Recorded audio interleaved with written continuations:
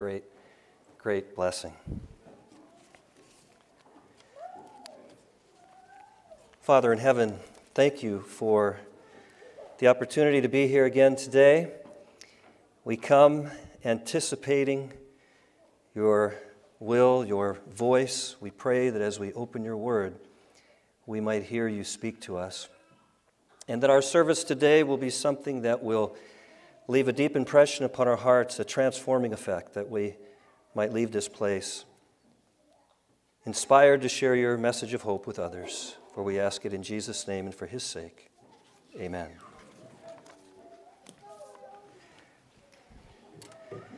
The great preacher Billy Graham, I'm sure probably most of us here have heard of Billy Graham. In one of his sermons, he tells the fascinating story about the brilliant scientist Albert Einstein. It seems that one day Einstein was traveling on a train throughout Europe, and as the steward was coming down the center aisle to collect the tickets, he noticed that Einstein could not find his ticket. He was searching in his briefcase, looking in his pockets, checking. He couldn't find it, and the steward said, Don't worry, Mr. Einstein, Dr. Einstein, I know who you are. I know that you have your ticket. I know you have it somewhere. Don't worry about it. It's okay. And so the steward continued on down the center aisle, collected a few more tickets from other passengers, and then he looked back, and he saw Einstein down on his knees and hands, crawling around on the floor, looking underneath his seat, looking everywhere frantically to try to find his ticket. And so he wanted to put him at ease, and he went over and he said, Professor Einstein, look, I know who you are. Don't worry about it. It's fine. And Einstein, on his hands and knees, looked up at the man, the steward, and he said, well, I know who I am too, but I don't know where I'm going. And when I read that story, I thought, that's kind of how our world is today. There are so many people in our world today that really don't know where we're going. They look at the news and they see the turmoil in our world. They see the unrest, the unhappiness, the problems that exist in our world today. And they're desperately searching for hope. But in many cases, no matter where they search, how long they search, that hope seems to escape them. And so they don't know where they're going. But I want to tell you today, I am happy to say, and I say this humbly, Seventh-day Adventists today know where we are going. When we look at the signs and the conditions of our world, we recognize that these are signs that the prophets, that Jesus and others have said would take place in our world, that would indicate that the coming of Christ was drawing near. We understand as Seventh-day Adventist Christians that soon Jesus is going to come to take us to be with him. We know that all the problems and the struggles that exist in this world are not going to go on forever. We know where the answer for hope is. We know where we are going. And it becomes quite evident in the Seventh-day Adventist Church that this is so. When you stop to consider a couple facts, now it may not appear to be so here in North America, but in other parts of the world, the Seventh-day Adventist Church is experiencing explosive growth. In fact, the Seventh-day Adventist Church, and again I say this humbly, is one of the fastest growing churches in the world today. Did you know that? We have the largest Protestant school system in the entire world. We have hospitals and clinics and medical facilities all around the globe.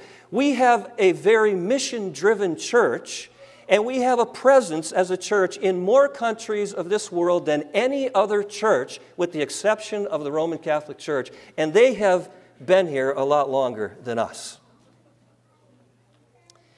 Now, there's a very good reason why this has happened, okay? There's a very good reason why we have made some of the advances that we have made in this world, there's a reason why we know where we are going. In order to explain the answer to that, or the reason for that, I want us to go back in history just a little bit. You will know when I say this date what it refers to, at least most of you will, October 22nd, 1844. Now, just 2 weeks ago tomorrow, it was the 179th anniversary of October 22nd, 1844, which has become known in the minds of many as the day of the Great Disappointment. Why the Great Disappointment? Well, for a number of years leading up to that date, there were individuals who were studying, all around the world, by the way, were studying the prophecies of the book of Daniel, particularly Daniel chapters 8 and 9. And as they studied those passages, this conviction took hold of their hearts that the world was rapidly coming to an end and Jesus was soon going to come. Now, here in North America, of course, we recognize the name William Miller. And William Miller was probably the most prominent of the preachers of this message here in North America, though there were others. But it's also important to remember that there were people in other parts of the world who had never met Miller, and as they had studied these prophecies, they were coming to the same conclusions as well, that Jesus would return to this world sometime around 1843, 1844, and eventually, of course, we know they settled on this date in October of 1844. And some people say there were tens of thousands, some even say that maybe 1 million or so people believed this message, that Christ was coming. There was this great excitement, this great fervor, this great longing for the return of Jesus. And, you know, when I pastored out in New York, I had the wonderful privilege many, many times to go to William Miller's home, his farm there, and to walk into the house where he lived and to go out to the Ascension Rock and the little chapel just through the maple grove. And I would go into the house, and there, you know, they have the bedroom with a little desk and a chair. And as I stood there and looked at that, I was reminded what Ellen White says about how William Miller would be there, and he would be studying the Word of God, and he would be praying. And as he did so, with his Bible and his Cruden's Concordance, the angels would be standing. The angel would stand over him to watch and to guide. What a wonderful thought to think that angels were watching over him as he studied. Do you suppose that as you and I study the Scriptures that perhaps, just maybe, angels might be standing over our shoulders too? I think it might be so. At least I want to believe that. That's an encouraging thought. Well, William Miller studied, and so many others studied, and they were anticipating with great excitement that Jesus would come. But as we know, obviously, Jesus did not come. They admitted that they had made a mistake, to their credit. They were wrong in the prediction of the event that took place. They were correct in their calculation of the 2300-day-year prophecy, when it began and when it ended, beginning in 457 AD and ending in 1844 AD. They were correct in the timing, but they were incorrect in predicting that Jesus would come back on that date. There was an event that took place, but it was not here on this earth. It was to be an event that took place in heaven when Christ moved into the most holy place of the heavenly sanctuary and began to examine the record books of heaven. We call that the investigative judgment, the pre-Advent judgment, where Christ looks at the records of those who have professed to be followers of Christ. And so when Jesus did not come in 1844, there was great disappointment in the hearts and minds of those believers. Again, we refer to that day as the Great Disappointment. People's hearts were, the disappointment was bitter. It was so great, it just weighed upon them. You know, people made fun of them, of course, as you can imagine. People mocked them and scorned them and criticized them. It was a very difficult time. Things haven't really changed too much because, you know, when you talk about the second coming of Jesus, and you can't fault them for trying to warn the world that Jesus was coming. I mean, look, it's been 2,000 years since Jesus promised to return, and there were an awful lot of Christians before them who said that Jesus was coming as well. But it was a very difficult time, and as they tried to sort through it all, they came to a passage in the book of Revelation that they thought really described the experience that they had gone through. And so I want to invite you to open your Bibles with me to Revelation chapter 10. In Revelation chapter 10, we have the story of the mighty angel with the little scroll, or the little book. It says there in Revelation 10, beginning at verse 1, now this is, as you know, this is John the disciple. He is an old man. He is a prisoner sent to the Isle of Patmos, a rock in the ocean there, because of his faith in God and God's Word. And while he is there as a prisoner, Jesus comes to him. As Jesus so often does in our difficult times, he comes close and he gives John this vision. John says, I saw another mighty angel coming down from heaven. This is a message from God.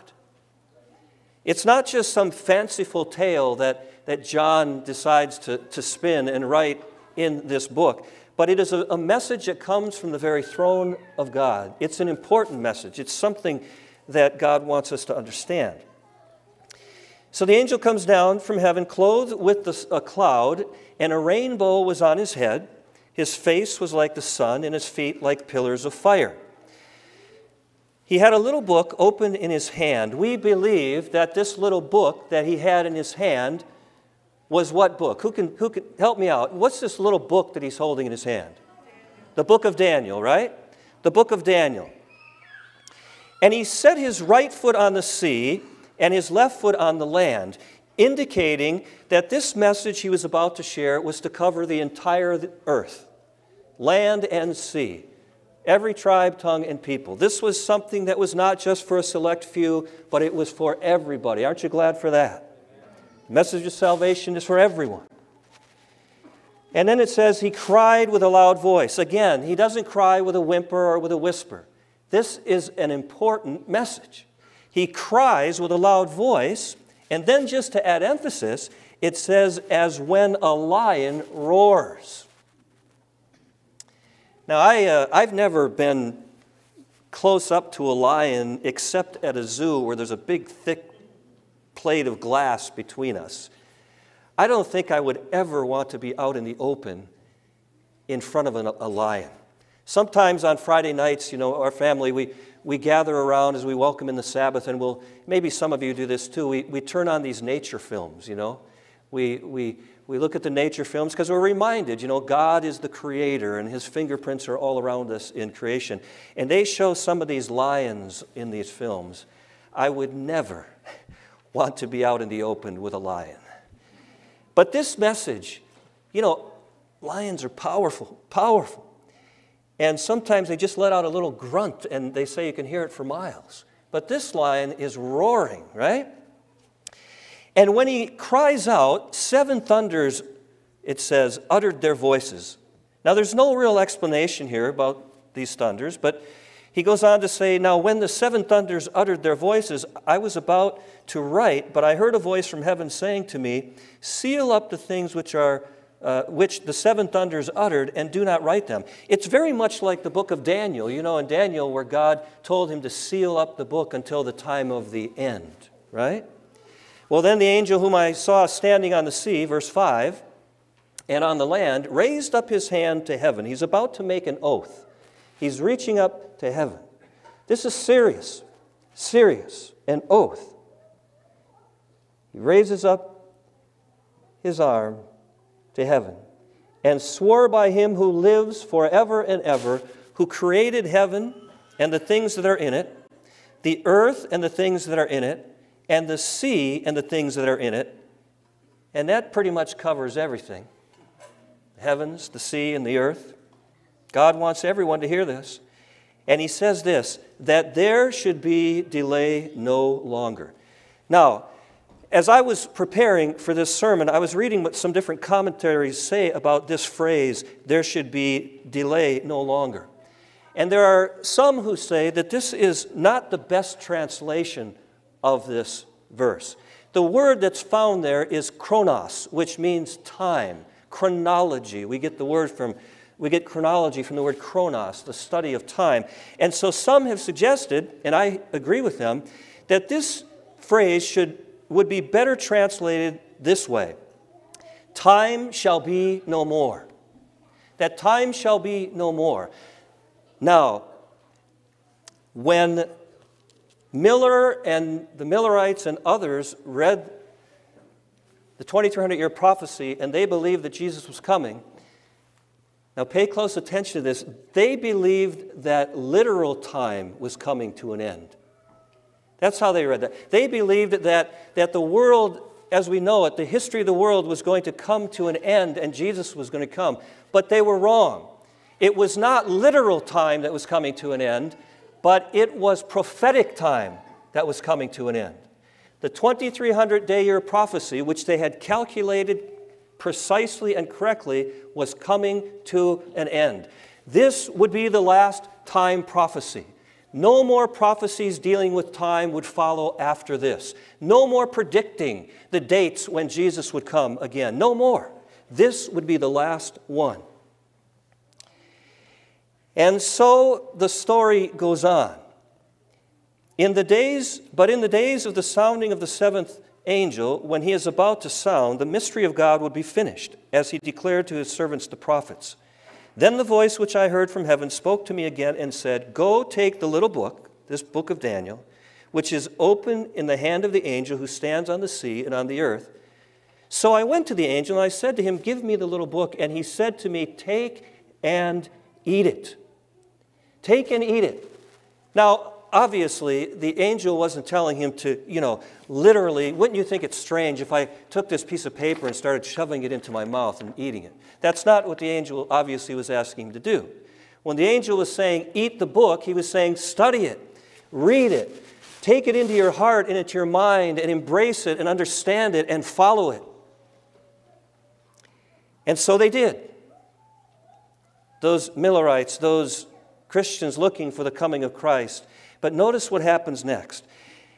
And it is the next part of this verse that unlocks the answer as to why the Seventh-day Adventist Church has grown as in the way that it has over these last several hundred years. And by the way, before I say this, I want to remind you that in 1844, the Seventh-day Adventist Church did not exist. You know that, right? There were not Seventh-day Adventists in 1844. They hadn't discovered the Sabbath yet. There were people that were called Millerites because they heard the preaching of William Miller. They were called Millerites. Then they started to call them Adventists because they were looking for the advent, the second advent of Christ. And then eventually, without going into a lot of detail, they eventually became known as Seventh-day Adventists, the ones that continued to stay faithful and stayed with God after the disappointment. Many of them, not all of them, but some of them became Seventh-day Adventists. And who can tell me in what year the Seventh-day Adventist Church officially organized? Somebody said it, 1863. And I can tell you that 1863, I can tell you without even thinking about it, it was 160 years ago. You know why I know that? Because I was born in 1963. And I'm 60 years old. So from 1863 to 1963 is 100 years, and another 60 makes 160. Well, anyways.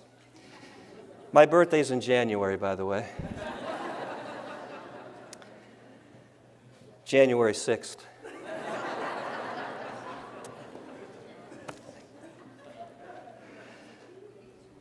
So anyway, here we are, right? Revelation 10, verse 9. Here's the answer to why we have grown the way we have grown. Here it is. Take the book and eat it, and here's what it's going to do. It's going to make your stomach bitter, but it will be as sweet as honey in your mouth. It'll taste really good, but then it will make your stomach bitter. What is this talking about? Well, here's what it's talking about.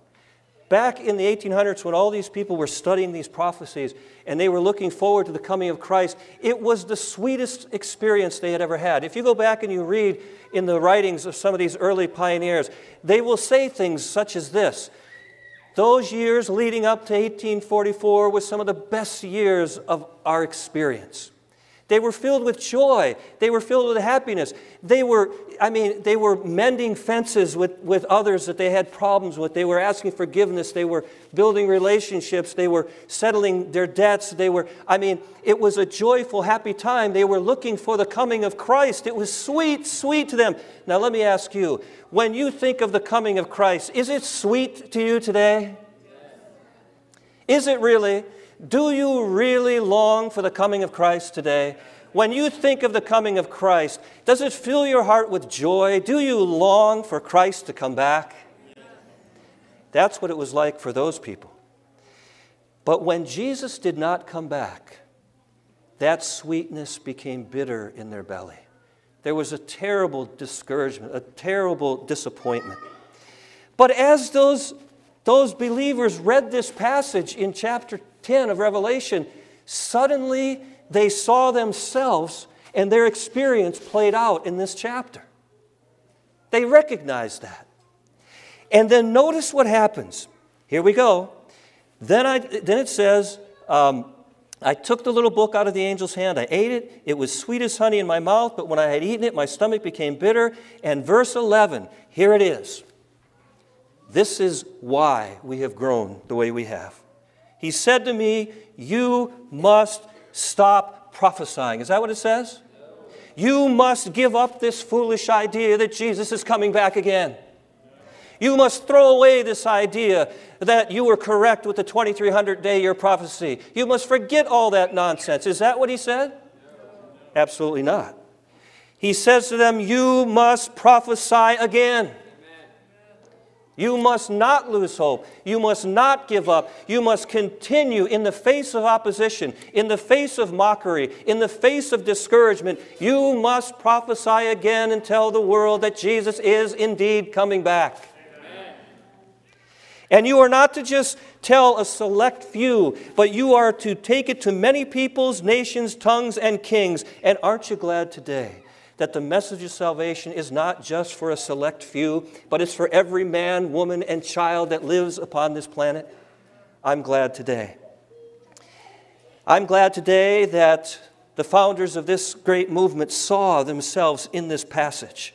They saw the sweetness of their hope in the coming of Christ. They saw that turn to bitterness and sorrow when Jesus did not come back.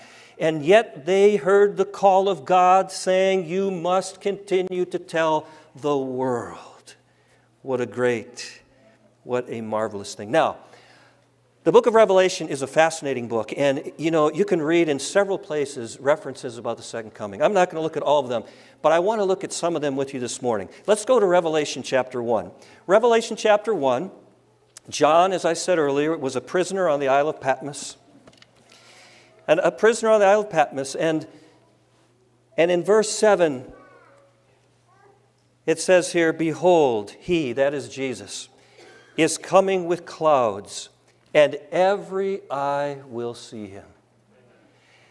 I got to tell you, if you have to hear about the second coming on some feed on your phone or your computer, guess what? That's not the second coming. If you have to hear about the second coming on CNN or Fox or some other newscast or some radio, guess what? That's not the second coming. In fact, I'll even go so far as to say this. If you hear people on these news stations saying that Jesus has returned, it's a false Christ.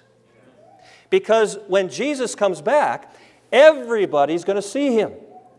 You're not going to have to depend on the news reporters. You are going to see him, whether you are living in Centerville, Ohio, or Chicago, or New York, or Tokyo, or Moscow, or South America, or the North Pole, or Greenland. No matter where you are, if you are alive, and even if you aren't alive, if you're asleep in the grave, you'll wake up and come up out of the grave. You will see Jesus when he comes. He comes with the clouds, and every eye will see him. There's nothing secret. There's not some ethereal coming, some quiet thing where some people are going to be snatched away and everyone else is going to be wondering what happened. It's not going to be like that. Everybody is going to know. Even those who pierced him. Now what? Even them that pierced him, it appears from that statement that there's going to be some kind of special resurrection where those who, of those who were involved in his mock trial, those who spit upon him, those who whipped him, those who punched him, who pulled his beard from his face, those who mocked him on the cross, they are going to rise. And why not? Jesus told them in the Gospel of Matthew. He said to them, "Hereafter you shall see the Son of Man come with power and glory in the clouds of heaven." He told them that. And so they see him. And then all the tribes of the earth will mourn because of him. Even so, amen. You know, there are going to be two groups when Jesus comes back. It's just like back in the days of Noah. There are only two groups. You were either in the ark or you were out of the ark. When Christ comes back again, there's only two groups. We're either going to rise up to meet him in the clouds of glory, or we're going to run and cry for the rocks and mountains to cover on us. That's the choice that we must make today. Isn't it a strange, we're going to look here at Revelation. Let's go to it right now. Revelation 6. It's a very strange thing to see people running away from Jesus Christ, the giver of life, the creator, the one who loves them and restores them, but they're running away from him. It's a very strange thing. Revelation chapter 6, verse 12, "I looked when he opened the sixth seal, and behold, there was a great earthquake, and the sun became black as sackcloth of hair, and the moon became like blood, and the stars of heaven fell to the earth as a fig tree drops its late figs when it is shaken by a mighty wind. Then the sky receded as a scroll when it is rolled up, and every mountain and island was moved out of its place. And the kings of the earth, and the great men, the rich men, and the commanders, the mighty men, every slave, every free man, hid themselves in the caves and in the rocks of the mountains." Strange. Bizarre, if you really stop to think about it. Why would someone run away from someone as lovely as Christ?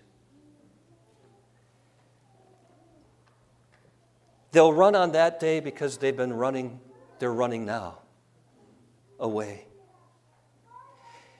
We don't have to be in that group. Because Isaiah tells us there's another group that looks up to heaven and says, "Lo, this is our God. We have waited for him and he will save us." That's the group I want to be in. What about you?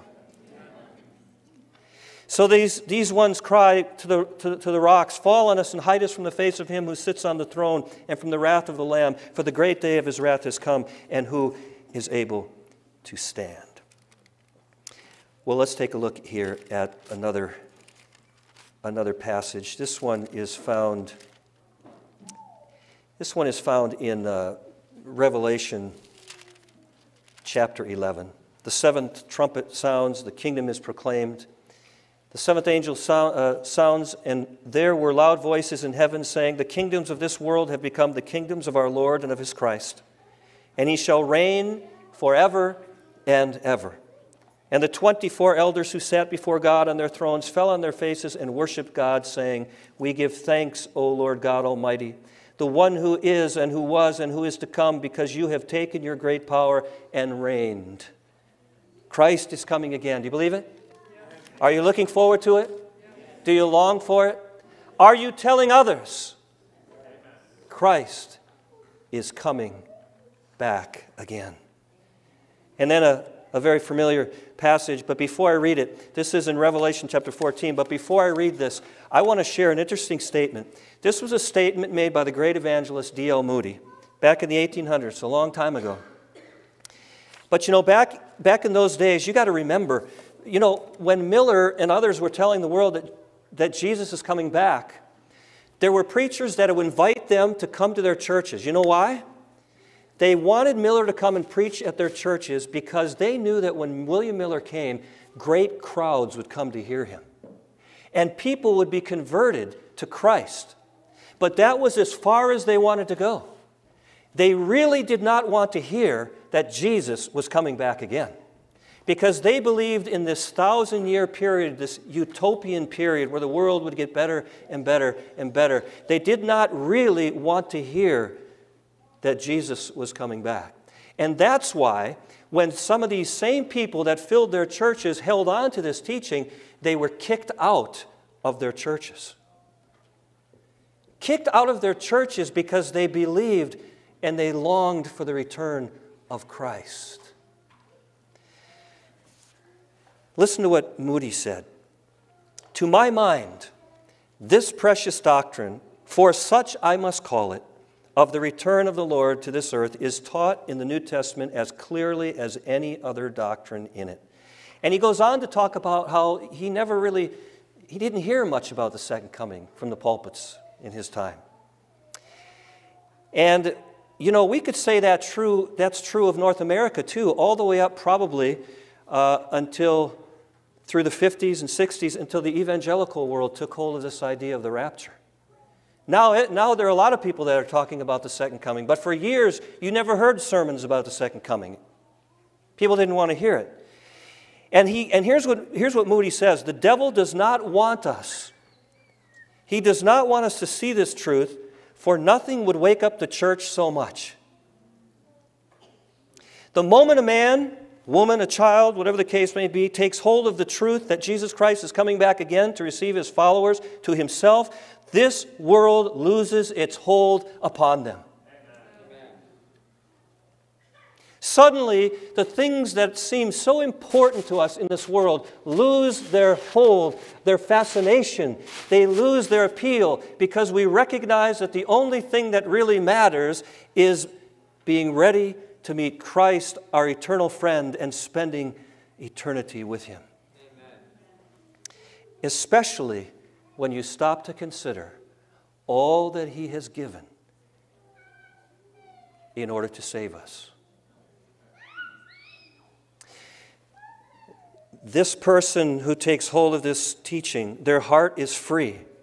And he looks for the blessed appearing of his Lord, who at his coming will take him into his blessed kingdom. Do you know that the only hope for this world is the second coming of Jesus? Now, I want to say something at the risk of being misunderstood. I believe that as Christians, we should do everything in our power. We should use all of our energy. We should use our energy to the best of our abilities. We should use our resources to help other people, to relieve suffering in the world, to help find answers and solutions to the problems that we face. But think about this for just a minute. In the history of this world, we have thrown, just take the history of this country, we have thrown billions and billions of dollars at the problems of our culture and our society. And guess what? The problems are still here. So again, hear me out. We should do everything we can. We must. We're Christians. We're called to serve and to help. But let's never forget that none of those things are ever going to really ultimately solve the problems of this world. It's like strapping a Band-Aid on a gaping wound. The only hope that you and I have, the only hope that this world has, the only solution for the problems of this world is the second coming of Jesus Christ. Amen. That's it. So in Revelation chapter 14, we have the three angels' message, the last message that goes to the ends of the earth. And, we have the message is founded on the everlasting gospel. It goes to every nation, kindred, tongue, and people. It's a call to judgment. It's a call to the investigative judgment taking place in heaven. It's warning the world that the judgment has begun. It's a message that calls people back to worshiping the Creator and keeping the seventh-day Sabbath. It is a message that calls people to come out of Babylon and the religious confusion of this day. It is a message that warns people against worshiping the beast and the image of the beast and receiving a mark on their forehead and in their hand. And then it describes something quite amazing to me in verse 12. Here is the patience of the saints. Here are those who keep the commandments of God and have the faith of Jesus. You see the two groups. It's always amazed me, since I've become a Christian, to hear Christians, honest-hearted, sincere Christians, who will say, because we're saved by grace, we don't need to worry about the Ten Commandments of God. Certainly we know the commandments do not save us. But a person who is truly converted will keep the commandments. And it says very clearly here, God's people living at the very end of time, on the very threshold of the coming of Christ, are described as saints who keep the commandments of God. Could it be any clearer than that? The commandments are important. Not as a means of salvation do we obey, but as a fruit of our salvation. Then I heard a voice from heaven saying to me, "Write, blessed are the dead who die in the Lord from now on. Yes, says the Spirit, that they may rest from their labors and their works follow them." Jesus is coming back again. Well, I'm running out of time. I love this topic. I could preach on and on, but I know you probably are getting tired. So Revelation 22, last one. We could look at Revelation chapter 19. We could look at, but I'm going to skip over those, and you go home and you read about Jesus coming in the clouds on a horse as a mighty conqueror. He came first as a helpless babe, and he had a crown of thorns at Calvary. But when Christ comes back again, he'll be coming back as a conquering king with a crown of glory. Amen. And here in the very end of Revelation, in Revelation chapter 1, you have the story of Christ coming in the clouds, and every eye sees him. It's like bookends on a bookshelf. And here at the very end of Revelation, you have Jesus coming back again in verse 12 of chapter 22. "Behold, I'm coming quickly, and my reward is with me to give everyone according to his work." And then in verse 20, "He who testifies to these things says, surely I am coming quickly. Amen, even so, come, Lord Jesus." Christ is coming back. The greatest, most wonderful event that the world will see is the coming of our Savior, Jesus Christ. Well, I'll tell you, Albert Einstein, on that train, he may not have known where he was going. But I'm here to tell you today that Seventh-day Adventist Christians know. They know where we're going. We're going to heaven. We're going to meet our Savior, Jesus Christ, who gave his life for us. And soon and very soon, he's going to pierce through. He's going to come down through the Orion and through the clouds of heaven. And we're going to look up. And we're going to say, "Lo, this is our God. We have waited for him, and he will save us." Never stop believing this. Never give up. Never lose hope. Keep your hearts focused. Jesus is coming. I know that you've heard most everything I've said here. Most of you have heard all this before. But it needs to be repeated again and again and again. Because even for the strongest Christian, the weight starts to weary us, and sometimes doubt can creep in. We need to be reminded frequently. This is a true teaching. We have not believed in cunningly devised fables. Jesus Christ will come back again. Why? Because he has promised he would come, and not one of his promises will ever, ever fail. Amen. Now, we're going to sing a beautiful hymn as we close our service here today. "How Sweet Are the Tidings." But before we sing, I want to tell you the deacons are going to come and collect an offering. So what I'm going to ask you to do is just remain seated.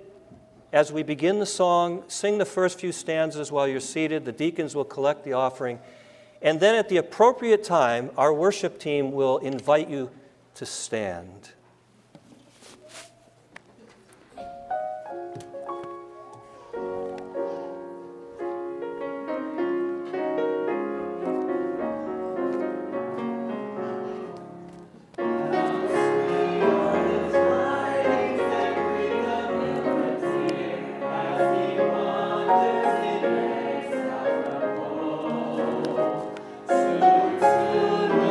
Savior in glory.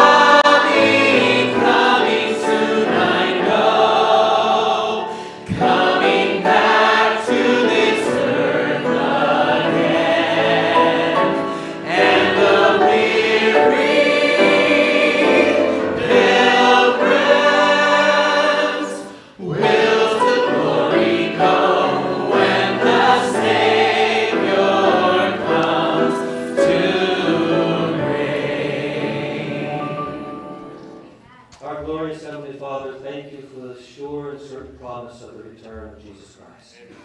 We look at the world around us, we see all the sorrow, the heartache, the sickness, the strife, the death. All of that will be swept away forever and for eternity. Help us, Lord, to stay faithful. Help us not to lose hope.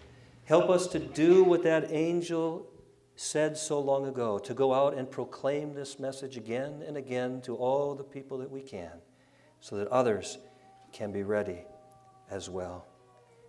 We look forward, Lord, to your return, and we say in the words of John there in Revelation, Amen, even so, come quickly, Lord Jesus. Amen.